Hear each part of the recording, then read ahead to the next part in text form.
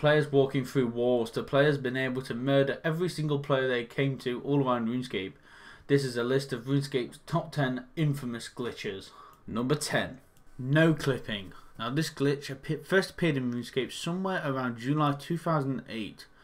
It was discovered by a couple of bug abusers, where you can pass through almost any barrier in RuneScape into areas which you should not really be accessed unless you are inside a party, say, or a game. Areas which are no longer accessible, such as Tutorial Island, and you can also walk through objects and even stand in the middle of stuff, like the, for example, the fountain in the middle of Grand Exchange.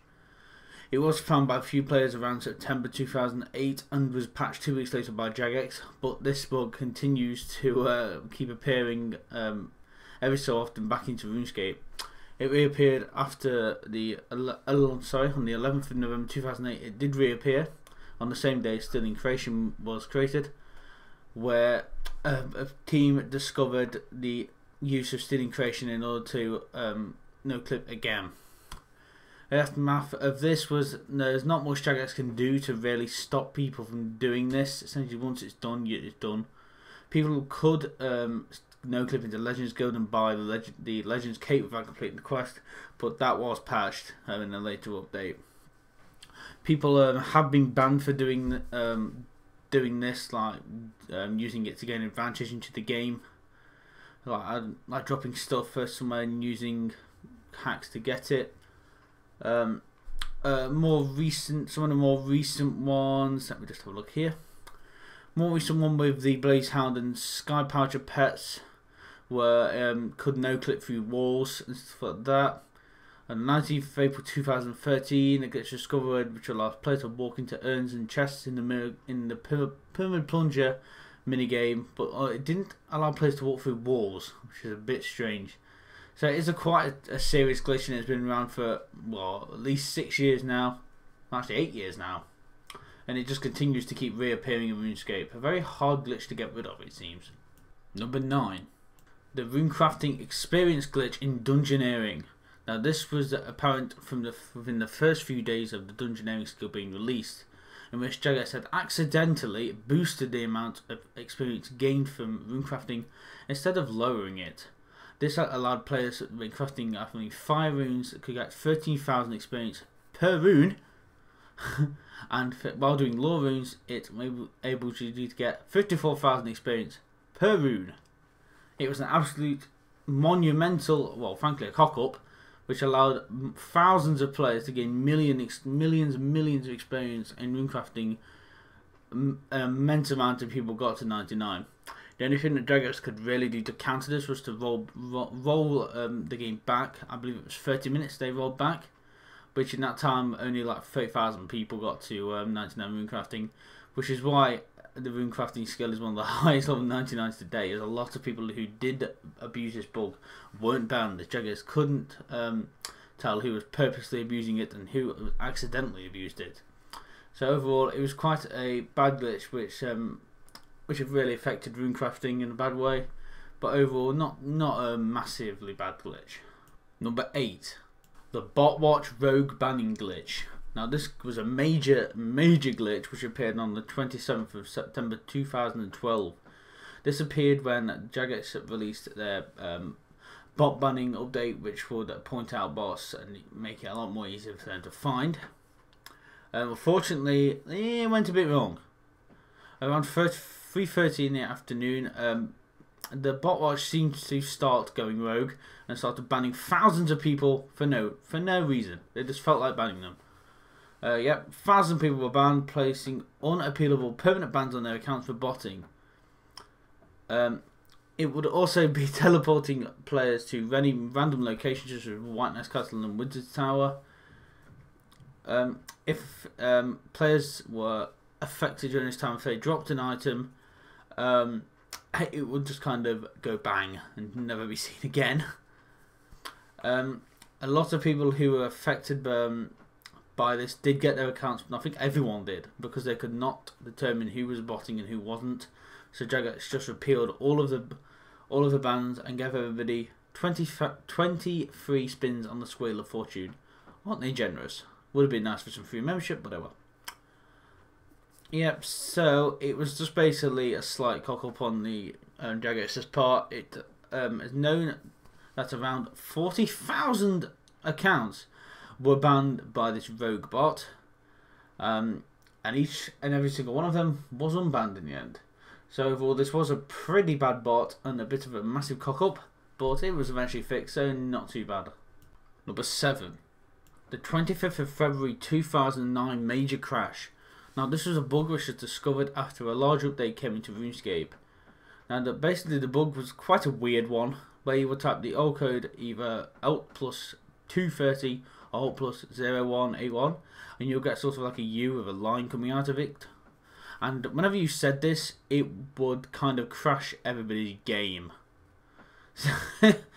So everybody who saw this would disconnect from the game and would be unable to log back in for a few moments. Now this was most abused, as probably everybody was already guessing. During the time that this bug was active, Jagex advised all players to stay in quiet and remote areas and not do any sort of dangerous PvP. They were advised to keep their public chat off to save them from getting disconnected. For some areas of the game were actually shut down due to the bug itself. These were Bad Hunter, Clan Wars, these are the dangerous ones. Staking in Duel Arena and Duel Arena tournaments were completely banned. Taking off while this bug was activated, obviously due because people could use it and then just shank the hell out of everybody.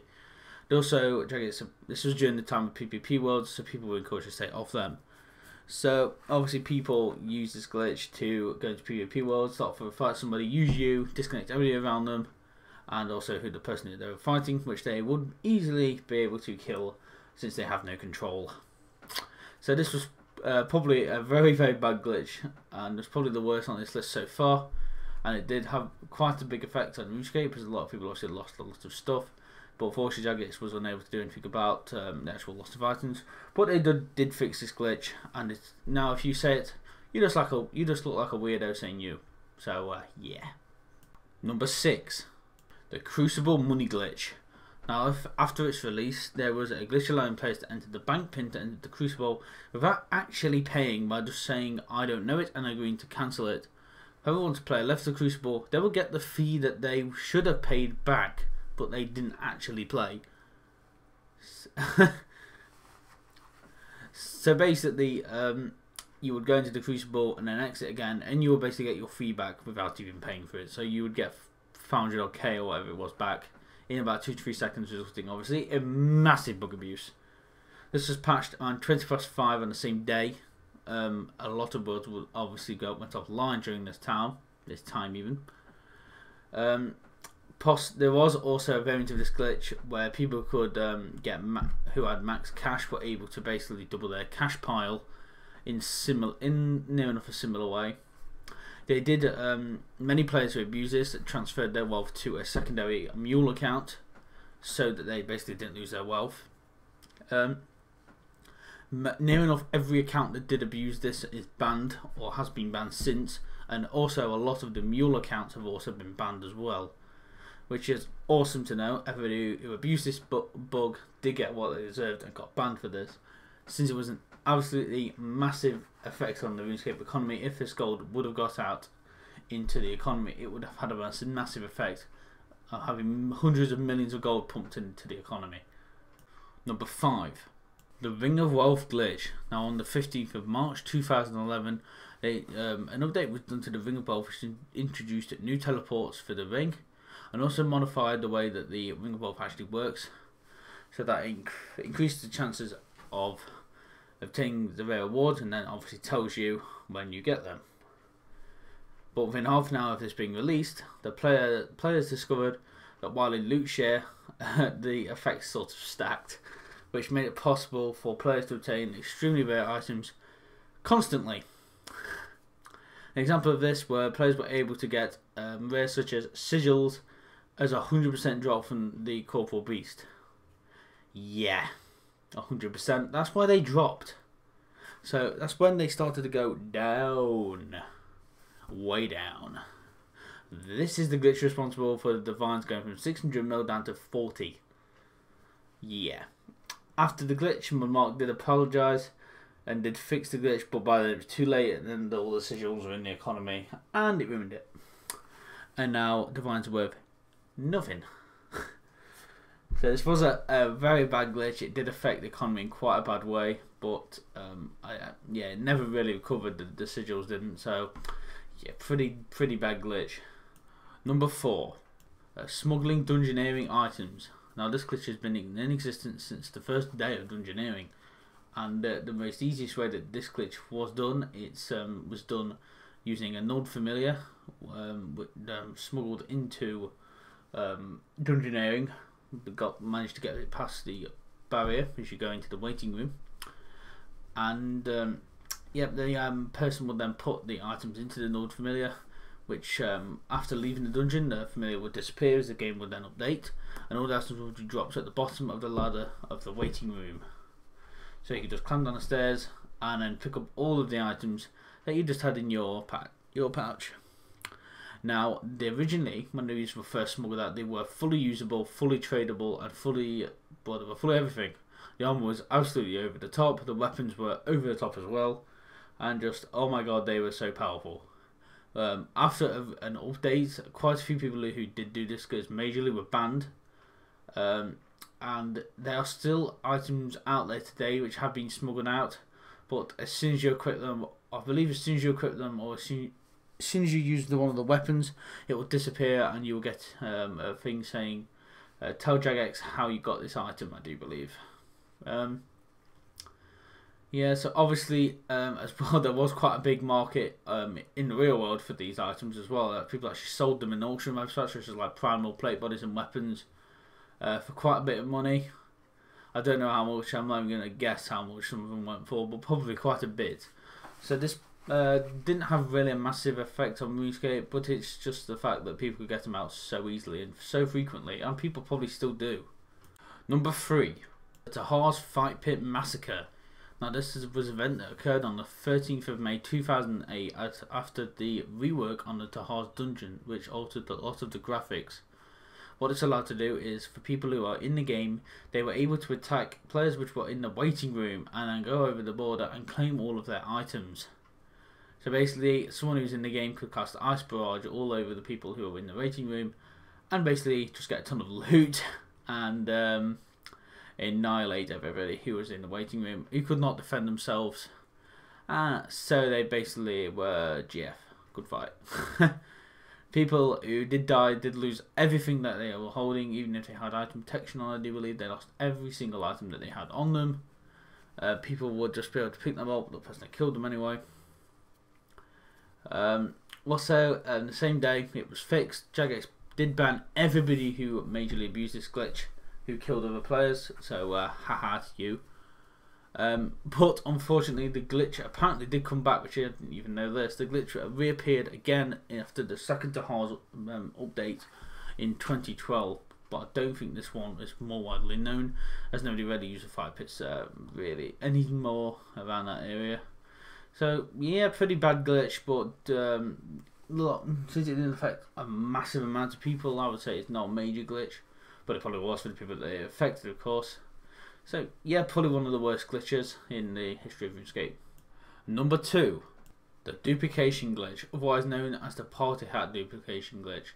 This is possibly one of the most infamous glitches in RuneScape history, and occurred in RuneScape Classic on the date of 7th of November 2003. This was mainly due to the fact that it was used to duplicate the then called pink party hat, now called purple party hat, which was then the most expensive party hat in the game. Following this, the party hat crashed and is now the least most expensive in the game, and has been since this event. So the original glitch did not intend to duplicate items. It was used by a player called 6 Feet Under, who attempted to use a thing called Auto Rune to trade the untradeable scythe. The player failed to do this, however, but discovered that he could duplicate any item in the game. So this is really called an item spawning glitch, but it's still a duplication glitch essentially. It was performed by trading with a player and then used an auto rune to enter a new mathematical value for the corresponding, which is said non-touchable item. For example, the number third of rune 2 hand was 81. I didn't know that. So the value would be entered into the auto rune, and the player who has traded with this one using the auto rune will be able to receive that item, but 81 of them. The quantity of the item is shown as 0 on the trade screen. The player would create items show a quantity of 1, and they will base in this time an experiment revealed a few people had to execute the glitch. This player then created several items, the most expensive of which 50 times party hats, which within days hundreds of players knew how to execute the glitch. So everybody in the whole of RuneScape was doing it. They were duplicating, I don't know, all sorts of expensive items, rares, just pumpkins, Easter eggs, everything you could possibly imagine was being duplicated. So what the response from Jagex was that they could not immediately fix it because they had no idea how to fix it. Absolutely no idea. So eventually they had to say, we don't know. Whoever can tell us how to fix it, and we successfully do by their advice, would get lifetime RuneScape membership.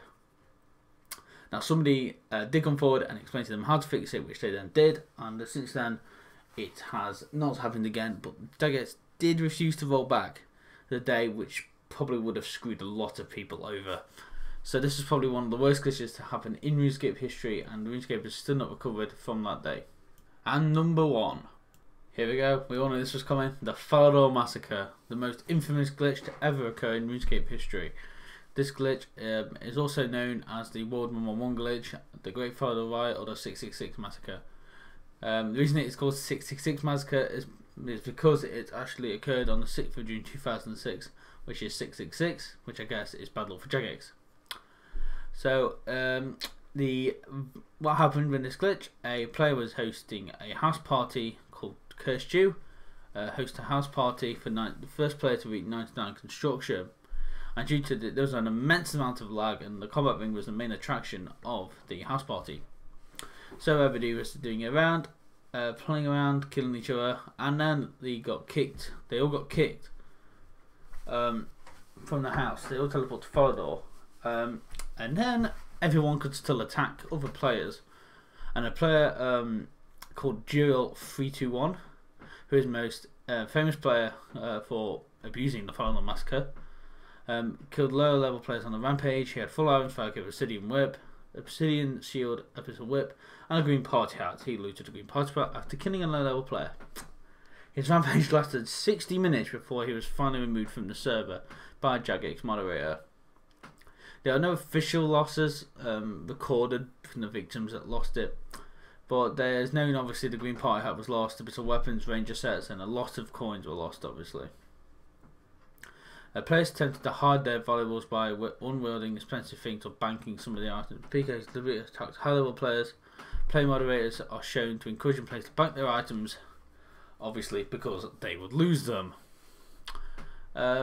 Yeah, so it was actually rumoured that the event cost players 2 billion coins in all, and obviously it's the most infamous glitch to ever occur in RuneScape history. Everybody who abused this glitch, did get banned with 8 black marks on their account and was never allowed to play RuneScape again, obviously. So the aftermath of this, there were a few players who attempted, they recreated the Falador Massacre, obviously faked it, using the egg cannon and some Samurott brews. So once the cannon hit them, they would use the potion, which looked like they were getting hurt, which is pretty funny. The site Tippet did interview Duel321 about the case. He didn't really have too much to say. There is a report if you do so much to read it. He did say that he handed his green party hat over to one of his friends to hold before he was disconnected from the game, but his friend went, haha, you got scammed, and kind of owned him. So that is Falador Massacre. It was the most infamous glitch ever to occur in RuneScape, and it is also the end of this video, so thank you so much for watching. If you enjoyed, don't forget to punch that button there, comment down below, and also subscribe. Also, most follow me on my Twitter feed, which is going to be linked down below. So, lastly to say, thank you so much for watching. I've been XStarKillerX, and I will see you in the next countdown.